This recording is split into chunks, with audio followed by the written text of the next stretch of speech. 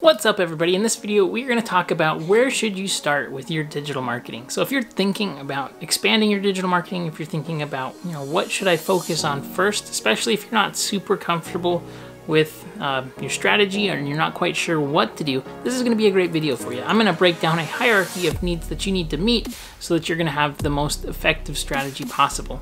I think that it's important that you consider and strategize, what assets should you have in place first, and then what should you focus on first and what should you move into? Because there's a lot of advice out there, there's a lot of tactics and strategies, so it can be really confusing. So let's get into today's video. Hey there everybody, my name is Brandon Brashears. I create daily marketing videos here, so if you're looking to grow your brand or your business with digital marketing, this is a great place to do it. So let's talk about digital marketing strategies. Oh, and another thing. So if you like this video, be sure to give it a thumbs up. If you have any questions, comments, or need help with anything, please comment below. And if you do enjoy this channel, if you want to grow your business, be sure to subscribe here. All right, so let's get into today's video. So where should you begin with digital marketing? You've probably heard and seen a lot of videos or read articles or been to conferences where there's tons of strategies and tactics, things like chatbots and pay-per-click ads and SEO and social media marketing. And within social media marketing, you have Instagram and Facebook and LinkedIn and Snapchat and other social networks too. So where should you get started and what's going to help you get the most bang for the buck? I think number one, you need to have first a good home base in general. So you need to have a website for your brand or your business. If you don't have a website set up, I think that number one is the place that you need to send people to. And typically, owning your own kind of asset that you can drive people to, that you can create offers on, and that you can use as a tool to drive business. So if you have, a brand that's like a personal brand that you're growing, maybe you're a content creator or something like that, you're gonna have a very different type of needs and different offerings than you would if you were like a landscaper or service professional or selling actual physical products. But regardless of what it is that you're selling to your audience, I think it's super important that you have a place to send them. If you don't have a website that's set up, you're just so far behind. So that's number one that needs to be set up as soon as possible.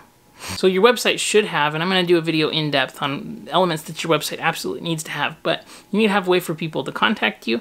It should load fast and be responsive, so it shows up in both mobile as well as desktop versions.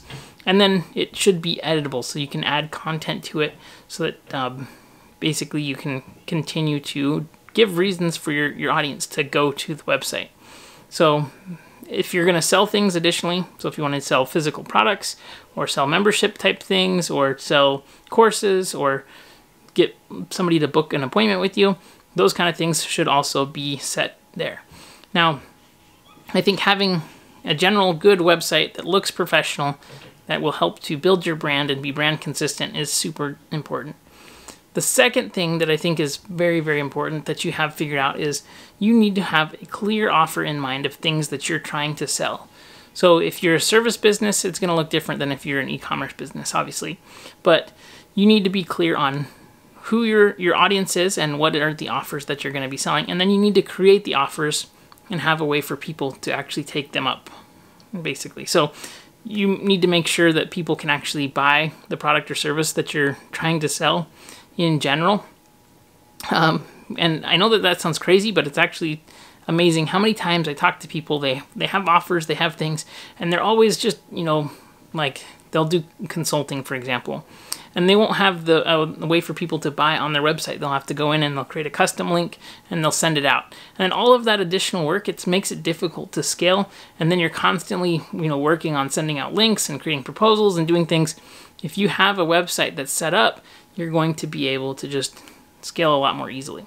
One thing, like, for example, with my own website, I used to do this all the time too, is when people would schedule a time with me, I didn't have my automations set up so that people would automatically get their Zoom link that they wanted to get. And so they'd be ready for the meeting and I'd forget to send it to them, and then I'd have to scramble and start a meeting and send them a thing. And so setting up ways for people to take offers, to do it without you having to create more work for yourself, is going to help you to close so much more business and be very important for you. So number one, website. Number two, you need to have an offer a way for people to actually pay you for your products or your services. So that being said, those I think are the number 1 and number 2 most important things. After that, I think that the number 3 most important thing in the hierarchy of needs is that you need to have email marketing follow-up and text messaging on top of that too, if you can, if that's appropriate. But at a minimum, you need an email marketing system. So you need a way to collect leads on your website. You need a tool that can generate leads for you, like a lead magnet, a white paper, a case study, a webinar, something like that. And then you need to actually communicate with your email list. So setting up the automations within email is time consuming, typically, especially if you're not super familiar with the email marketing software that you're going to use. But you should absolutely do this because it is a system that once you set it up, it runs in the background and it helps to do a lot of the work that you would normally have to do in person. So all of these tools that I'm talking about within digital marketing are systems specifically, and these are going to help you to grow and scale. And once you set them up, they're good and they run without you having to do the work. So typically with email marketing, there's a few things that I like to have in place. Number 1 is I like to have an indoctrination sequence, which right away when anybody signs up on my email list, they get this indoctrination sequence, and it tells them exactly what they can expect, kind of delivers what the core values are that we're going to be working around, and then also how often they can expect to hear from me. So that's, I think, very, very important for setting proper expectations and also drawing people in further to building a relationship with you. So that helps them to understand they need to open your emails, and here's why it's so important they open your emails. It also helps them to get bounced around to the different social sites that we have and social properties that we have. So that's super, super important. If you have a good indoctrination sequence and a clear path in email specifically to go from a stranger to somebody who basically goes through your customer value journey of not knowing about you to becoming aware of you, understanding what your offer is, being able to purchase that offer and what's in it for them, and then ascending them up upsells and drawing them in. When you have an email funnel that works well, it's just going to produce so much more results for you. So that being said, I think that if you're running ads and you don't have this set up, it's time to set that up because you're going to get so much more out of it. I won't run ads for clients until I have these things set up. I need to have a clear website, I need to have a clear offer, we need to have an email follow-up campaign. Additionally, it's good to have follow-up campaigns inside of social media that you're going to be doing retargeting and all of that bottom of funnel work that you really need to be doing. If you're not sure what funnels are, check out this video.